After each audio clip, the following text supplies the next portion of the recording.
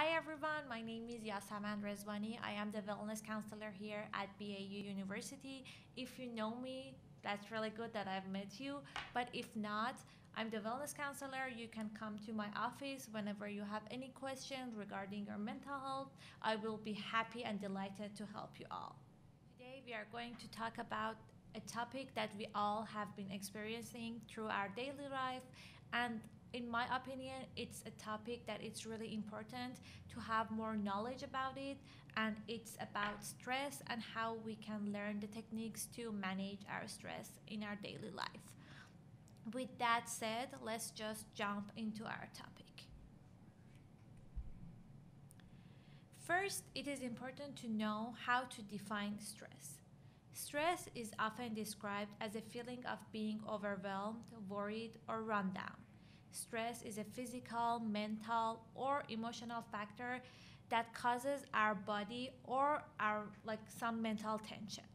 Stress can be external from our environment, from something that we are going through, from social situations, or it could be physiological illness from a medical procedure or some of the medicine that we are on.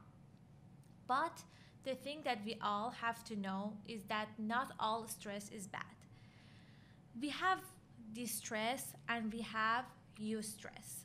Distress is a continuous experience of feeling overwhelmed, oppressed, and behind in our responsibilities. It is all a feeling of that, we are always behind what we are doing. It is so difficult and there is no light at the end of the tunnel. For example, financial difficulties, trauma, battling with a chronic illness, excessive obligations, like having so much to do and you feel like it's never ending. On the other hand, eustress is the other form of stress that is very positive and beneficial. It will help us to improve our whatever we are doing in our day, in our responsibilities, and do so much better. We may feel challenged, but the source of the stress are the opportunities that are meaningful to us, and it will give us motivation to go forward. For example, graduating from college, getting married, or receiving a promotion, changing your job, moving to another city, to another country. They all come with a sense of stress, but at the other hand, you are so motivated, you want to change something, so it is a good stress. As I said, some stress is necessary for all living systems, like us, humans, animals, everybody, because it will give us both the motivation, but also it will help us to survive, put us on the survival mode, and help us to prevent if anything bad is happening to us. It is the means by which we encounter and respond to the challenges and uncertainties of around us, our environment. The perception of dangers sets off an automatic response system that is known as fight or flight response, that is activated through hormonal signals. It prepares us to meet a threat, like animals when they see something they just want to jump, fight.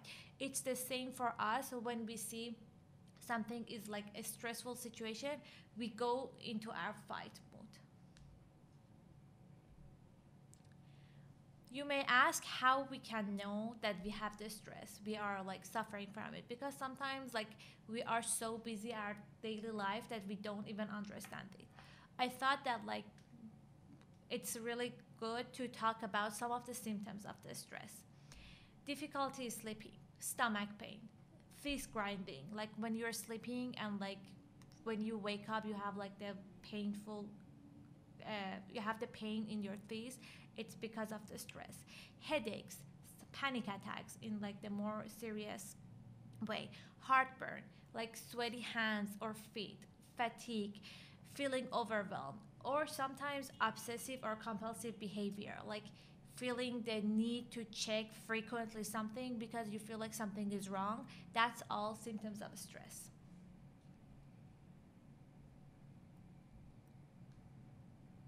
Why do we stress out? To answer that question, it is good to know that there are two major reasons behind this behavior that we have. First, we perceive a situation as dangerous, difficult, or painful. So, like, it's our body, it's our nature to prevent that feeling and like put ourselves in out of harm. Another reason is that we don't believe we have the resources to cope. We don't believe that we can manage this situation, we can come out of it. As I said, we don't see any light at the end of the tunnel. There is a difference between stress and burnout. Stress is our response. Burnout is the accumulation of excessive stressors over time. If you like have been experiencing stress for so long, for so many months, so many years, that's when it becomes so overwhelmed that you cannot continue your daily routine, and it's gonna like impair your life. That's when you're burning out, and you feel unmanageable stress levels. There are some tips that will help you to manage your stress and avoid the experience of burnout. The first one is understand your stress. For every person is a different way. Like everyone experiences stress in a different way. How do you stress? This can be different. As I said, this can be different for everybody. By understanding what stress looks like for you, you can be well prepared when it's happening. You can know like beforehand that like I'm having the symptoms. It's happening to me. What can I do? Which I tell you for the next steps. The next one is identify your stress sources. Know what caused your stress. Find the triggers. Like, does it most frequently happen when you're at work with your family member, friend, or there are like potential thousand reasons that could lead to stress. Just like when you are feeling the symptoms and when you are having those emotions, that just pause and think what are the reasons that these are happening. That's when you know what is the triggers. Next one is learn to recognize stress signals. We all process stress differently, so it is important to be aware of your individual stress symptoms. What are your internal alarm bells? For example, for someone, they're gonna overeat. For another person, they might like feel headache. Someone might feel panic attacks. It's different for everybody. So by knowing what is your stress symptoms, you can know that when it's happening. So always be mindful about like your feelings and your emotions so that you know that the stress is happening. Recognize your stress strategies. What is your go-to tactic or habit when you are feeling stressed? What helps you calm down? These can be like the behaviors learned over years or sometimes aren't even healthy options. For example, self-medicating with alcohol or with drugs or overeating. For everybody is different. So find what is your go-to strategy. And then implement healthy stress management strategies instead of your go-to way. For example, if overeating is your current go-to, you could practice meditation instead, or make a decision to call your friend to chat through about your situation. Better to go and find a professional and talk to them, which they can help you, giving you more strategies based on the situation you are having. Make self-care a priority. While this can feel like a bit selfish at start, but you are the most important person and like you have to make the time for yourself.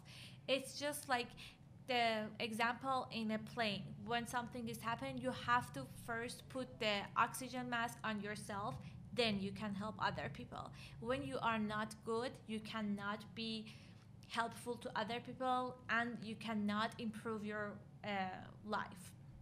The simplest things can be like promote well-being, such as enough sleep, food, downtime, and exercise. Often these are the things that are overlooked and we forgot because they're the simplest things that we can do for ourselves. One of the most important ones is never be shy to ask for support or help when you need it. If you are feeling overwhelmed, reach out to a friend or family member. You are the family member that you are really comfortable talking about your situation and you feel like they can be helped. And as I said, it is good to always find a professional who can be more expert and help you in the situation that you are having. After knowing all these tips, the next step would be try to change the way you evaluate a situation to make it less stressful. As I said, remember, stress is normal, but watch out for the symptoms of stress when they are getting like excessive, more like in long term. That's when you're gonna experience burnout, and that's when it's gonna be harder to get rid of the stress. And use coping skills and ways to reduce the stress, such as meditation, exercise, healthy eating, talking to professional. You find it really surprising how many things that are really easy that can help you with your situation, and you can improve your day. Thank you.